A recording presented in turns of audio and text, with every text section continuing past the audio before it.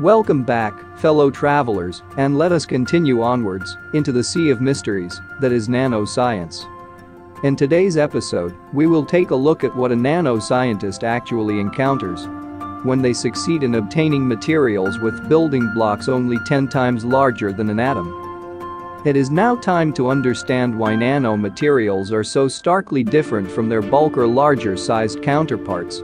Here we finally make some progress in understanding the mysteries behind the strange properties behind the Lycurgus cup and Damascus steel, which we have discussed in brief on our Instagram page. We also try to understand why gold is yellow, but a solution of suspended gold nanoparticles can have colors ranging from violet to wine red, or why graphene, which is essentially only a flat sheet of carbon atoms arranged in regular repeating hexagonal pattern, is potentially 10,000 times stronger than steel and can conduct heat about 7,000 times better than metallic copper. Let's go, curious wanderers, deeper and deeper still.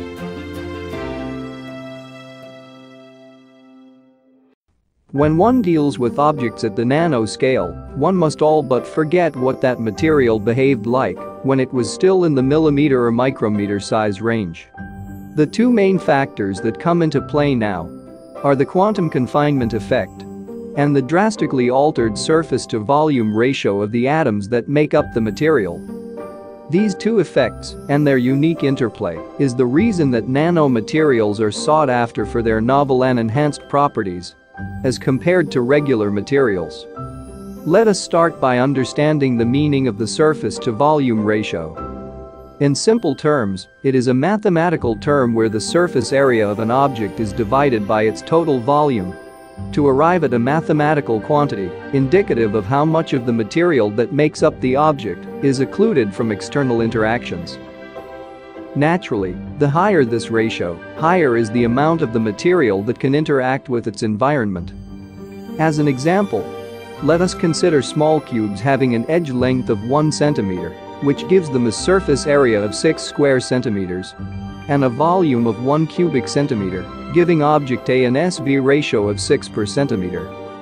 Imagine a slightly larger cube, object B, made of these smaller cubes, where its edge length is 2 centimeters.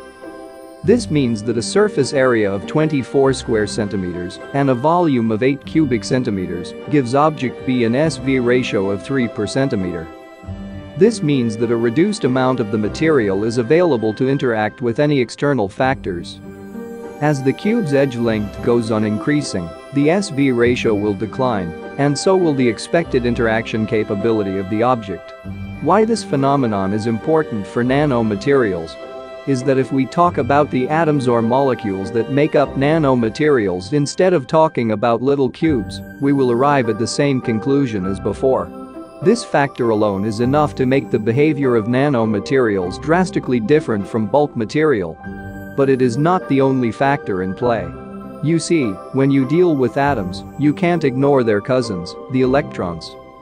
At a size scale of only 10 times larger than an atom, we are still in the mysterious quantum realm. And when in Rome, we must do as the Romans do.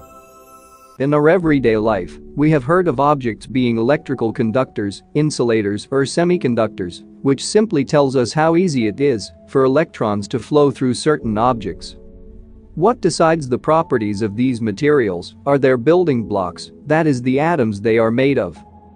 An atom is essentially made up of a central core called the nucleus, which is formed by neutral neutrons and positively charged protons. Around this core, electrons move in orbits of sequentially increasing radius. All the elements have different numbers of electrons orbiting the nucleus, which gives them all their different properties. The electrons in the outermost orbit are called valence electrons, and these primarily interact with whatever the atom comes into contact with. When an atom is given energy in any form, electrons from this valence shell jump to an imaginary level of higher energy called the conduction shell. Depending on how many electrons can enter this conduction band, a material may be classified as a conductor, a semiconductor, or an insulator in decreasing order of electronic activity.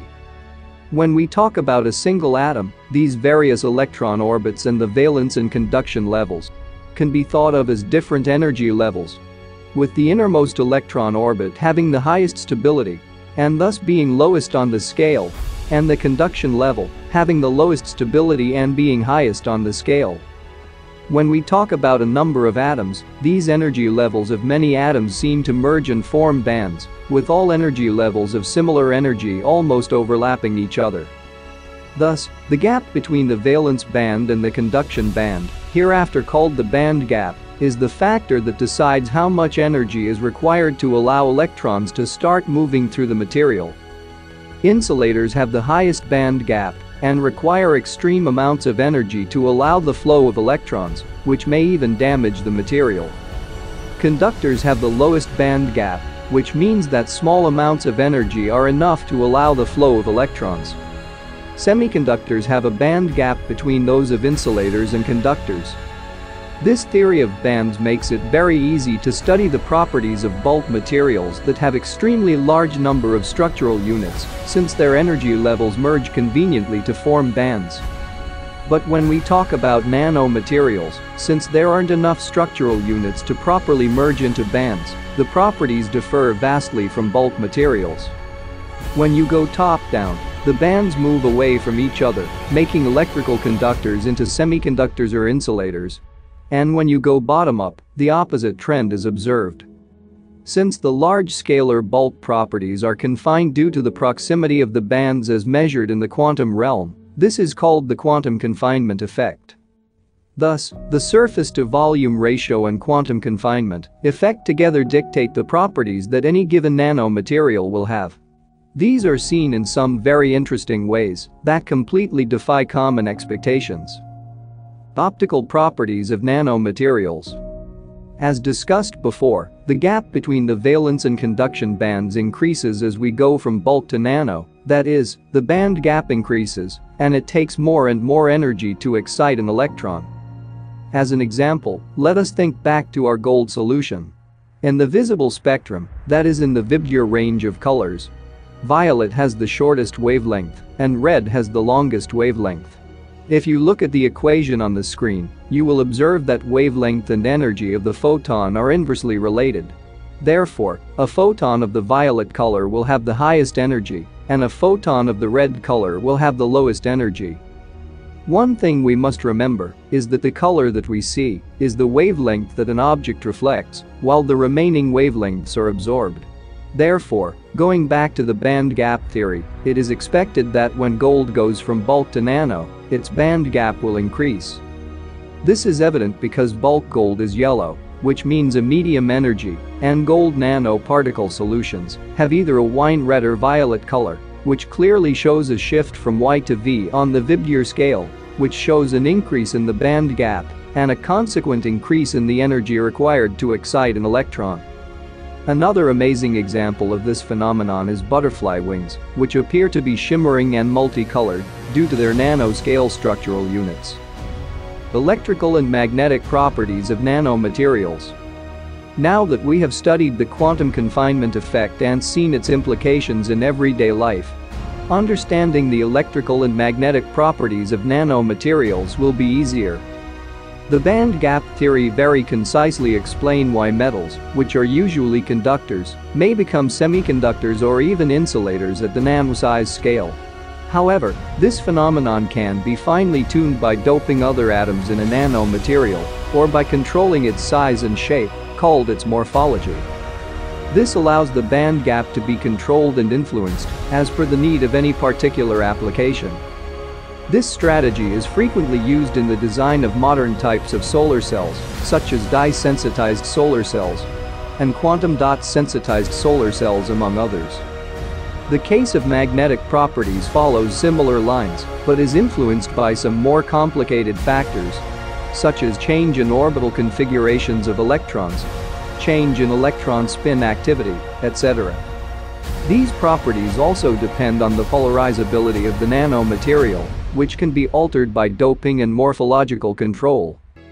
Often, exotic states such as superconductivity and esoteric applications such as exploratory research can be easily accessed by unique and ingenious material design strategies.